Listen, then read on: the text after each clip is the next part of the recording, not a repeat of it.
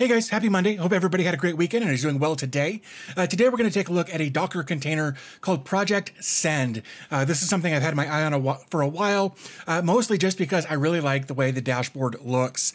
So basically, ProjectSend is a self-hosted application that lets you upload files and assign them to specific clients that you create yourself. It's secure, private, and easy as per the hub.docker.com page. So basically, like it says, you can create, say, organizations and put people in organizations and share files either with that organization or with individuals. You don't have to have organizations. You can just upload files and share them either publicly or privately. There's lots and lots of options in this Docker container. So I thought we would take a quick look at this and just see how easy it is to get installed. So if we come over here and we scroll down just a little bit, we can see that the supported architectures are x86/64. That's going to be your standard desktop or server grade processors. And of course, below that, we've got also ARM processors. So if you're interested in that, you may have to add a tag to your image there, but it may also just pick it up automatically just by detecting your hardware. So just know that it should work, but you may have to do some manipulation to make it work with a specific architecture other than x86. So below that, we've got our Docker Compose here. One thing I will say is that this is kind of only half the battle here. This has only got the application. It does say in here that you will need a database attached to this. I don't know why they don't attach a database. I don't know why they don't attach database to this in the first place. So what I've done is I've actually gone over here and created my own. Basically, this will all look pretty much the same as what you see over here. But I've gone ahead and added a database container to this as well. Excuse me. So basically, it's all pretty standard stuff. We've got a couple of volumes here that you'll need to change. One is for the configuration. One is for the where the files will actually be stored, whether it's on your OS drive or an external drive or whatever. You'll want to make sure that you adjust these accordingly. Below that, I've got just this for time zone. I've gone ahead and put this in both of these just to make sure that they stay in sync. We've got ports 8110 opened up. That was just a random port that I picked. Originally, it said port 80, but there's so much that tries to use port 80 by default that I changed it. And then below that, we've, of course, got our Maria database with ProjectSend as the user for root and the database user and the passwords. Everything in there is ProjectSend, so you may want to change that when we actually start deploying this. That's completely up to you, though. But for security reasons, you probably should change that. And then below that, we've got a volume for the database, and then again, a volume for the time zone. And both of these are set to restart unless stopped. So basically, all we've got to do is just copy this, come over to Portainer, and you can see we've got it right here. This will actually go really quick for me because I've already done this a couple of times during testing and that sort of thing. So when I click Update the Stack, you're going to click Deploy the Stack. Yours will take a couple of minutes to download and configure everything. But then once you're good to go ahead and click that button. We'll give it just a second here. And then you can see we've got both of our containers, one for the database, one for the application. And you can see that this is running on port 8010. So if we click that, here we can see that it's got all of this stuff in here. Now, the one thing I will say, normally we would make this DB, and all of this would be ProjectSend. But for some reason, if we check that, it doesn't like it. So what we're going to do is actually go back over to our container here. We're going to look for the Maria database container. We're going to go into the console, and we're going to log in as root there. And we're going to do, excuse me, hostname dash capital I, and we're going to see it's 172.17.04. So I'm actually going to go ahead and copy that. Oops. Go ahead and copy that like there, and then, oops. Let's change that, and we'll put that in there. And all of this should be good to go. So now we can click check. Okay, so if this happens, what you may have to do, I was kind of expecting that this might happen. Let's go back into stacks, go into ProjectSend. And if we take a look at the logs, it's doing this weird thing about time zones. So we're going to go back, and we're just going to go ahead and restart both of these containers. We'll give this a second to do its thing.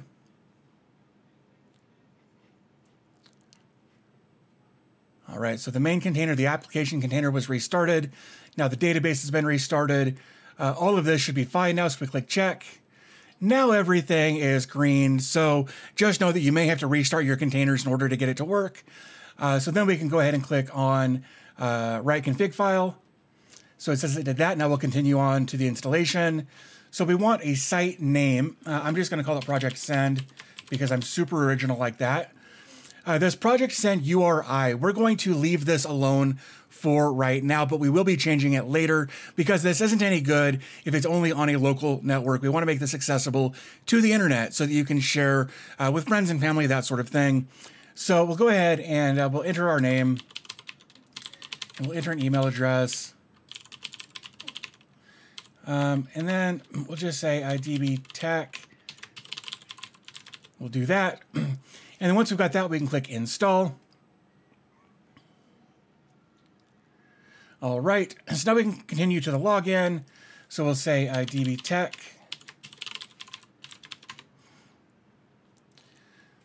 And we'll give this just a second. And if it doesn't load, I've run into this issue as well. There it goes. Sometimes on that screen, it just kind of gets stuck. So I do a Control F5 or a Control R to reload the page, and it usually takes me right here. Luckily, in this case, we didn't have to do any of that. So we're good to go here. We've got recent activities over here on the top right, where we can see I logged in. We can see that this was installed. We can go back and look at all of this stuff, but right now it's just that. So let's go back to the dashboard. Here we'll actually see a line chart for uploads from users, from clients, downloads, public downloads. All of that will show in this graph, much like it does right here. Let's open that up real quick. Of course, that's not going to do us much good. Let's see. No, but it'll look something like that. And of course, here we can see that this should work on basically any device. So let's come back over here and let's dig through a little bit. So we've got files here. We can upload files. We can upload multiple files here. So let me just go over to my drive here. Go to Video Assets, and I'm just going to grab a bunch of files. I'm just going to drag them over. So here we can click Add Files, and that'll bring up our context or our window here, or we can drag and drop. So let's click Upload Files, and here you can give each file a name. You can give it a description. You can assign this to people. You can give it categories. There's a lot of options. There are a lot of options in here. You can set expiration dates. You can allow for public downloading if you want. And of course, you can do this on a file by file basis. So once you've got all of that set up the way you want it, you can click Save. And here you can see all of the files that we've got. Here we can manage files. The one thing I will say that I don't necessarily like about this is if I wanted to open this JPEG file, if I click it, it just downloads it. I wish there was a thumbnail for that, or like a jQuery pop-up or something. But for some reason, they just have it download. It's a little different when you log in as a client, where you can actually see a little thumbnail over here somewhere. But just know that if you're logged in as admin, if you try to view a file, it's just going to download it. So we've got orphan files where there's nothing assigned. We don't have to worry about that right now. Categories, you can create categories and subcategories, that sort of thing, to categorize your files. In this case, we've just uploaded images and Photoshop files. But there are options down here, I believe, somewhere in some of this. There we go. When you get into security, you can dictate what kinds of files you want to be able to be uploaded. You can set requirements for passwords. You can set up reCAPTCHA if you want to do that for login purposes.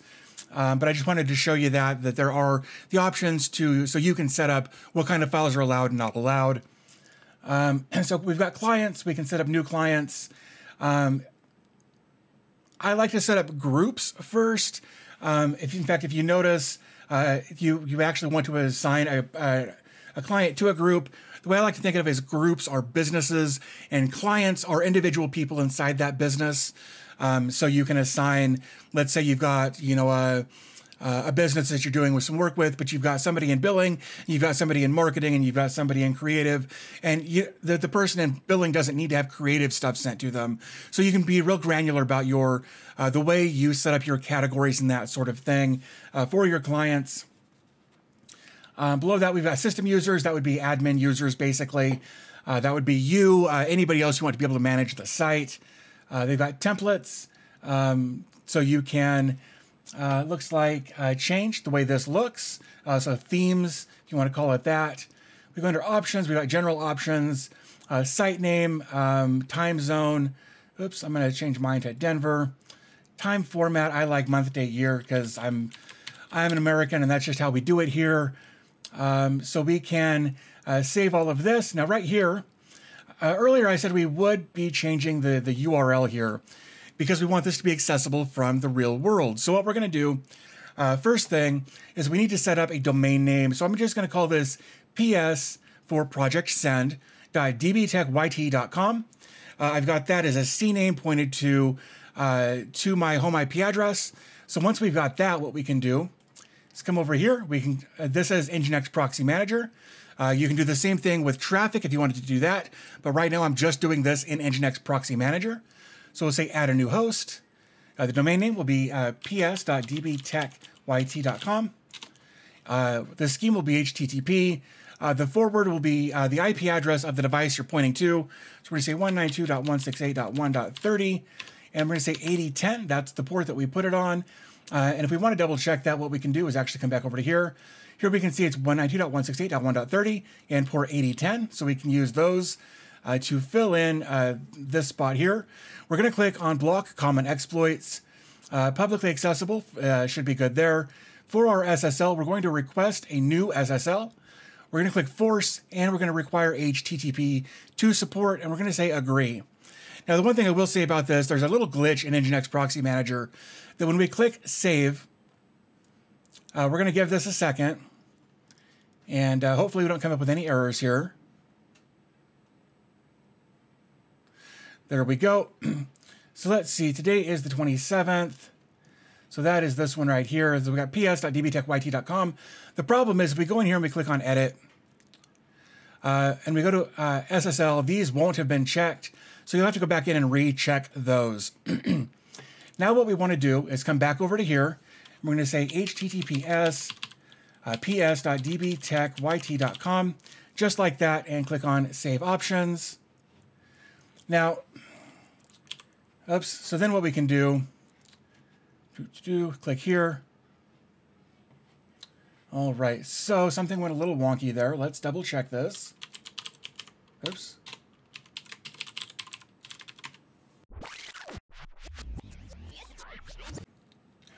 Oh, I see what happened there. You should put a trailing slash on there.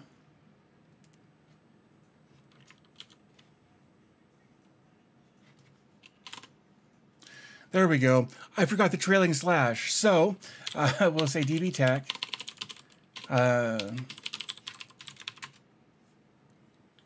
There we go. Now we're logged in. So I guess it is super important if you go into options and general options, it's important that you put that trailing slash. I've never had that issue before. This is the first one of these applications that I've had to put that, that trailing slash in there. I don't know if you can hear that. That's my 19-year-old cat losing her mind at my headboard right now. So forgive that. She's crazy, deaf, dumb, and or deaf and blind anyway. Obviously not dumb because she can still speak very, very loudly at great length. So let's see, what else do we have here? Clients. You can set this up so clients can register themselves if you want to do that. That's completely up to you. You can auto-approve new accounts if you want to do that. You can set it up so clients can upload, so they can delete their own. They can set an expiration date on their own if you want to do that. That's all up to you as far as how you want to handle this. Privacy, you can say don't allow search engines to index the site. Again, this is probably something you wouldn't want search engines to index, so something to keep in mind there. So lots of options here. Probably don't want public stuff there. Email notifications, you can set these up, but you will need to probably change your mailer to be either SMTP or Gmail. Then you'll need to fill in all of the relevant information here so that this the application can connect to your mail server, however you want to do that. Security, again, we've kind of touched on this as far as what requirements might be for accessing the website and uploading files, that sort of thing. Let's see, thumbnails. You can set thumbnails. Again, that's going to be on client-side stuff. Branding, you can change the logos. You can change all kinds of stuff in there. Social logins, you can do that if you'd like. It looks like they've only got the option for Google right now. Email templates, you can go in and modify your email templates for what you'd like that to look like. And then under tools, again, we've just got actions here for, actions that have happened, things that have happened on the site, the server logs, that sort of thing. You can see all of the files that were uploaded, who uploaded them, when they were uploaded, that sort of thing. So a pretty robust little system here, very, very easy to install. Just a couple little caveats there that you need to make sure of when you install this and change the URL, that sort of thing. So hopefully you found the video helpful. If you did, do me a favor, give the video a thumbs up. It would help me out a bunch. Also, as per usual, all of this will be available in the description down below. There'll be a link to different things down there. Also, while you're down there, there are a couple of links that you can check out. One is coffee. That's a one-time tip. I've had several people over the last week or two send me little donations, and I really do appreciate that. Also, even just yesterday, we picked up 2 new patrons. So thank you to the new patrons as well as the patrons who have been around for a while. I really do appreciate you guys helping support the channel, especially with everything going on. AdSense is wonky, so you guys really have been helping to kind of fill in those gaps for me. I really do appreciate you and you guys doing that. Much appreciated there. There will be links to Coffee and Patreon down there. 2 of the 3 levels of Patreon that are down there will give you access to a patrons-only Discord server where we can just chat about whatever you'd like to chat about, get tech support, ask questions, that sort of thing. But with that being said, I'm going to go ahead and wrap this up. So as always, thanks for your time. I always appreciate your support, and I'll talk to you in the next video.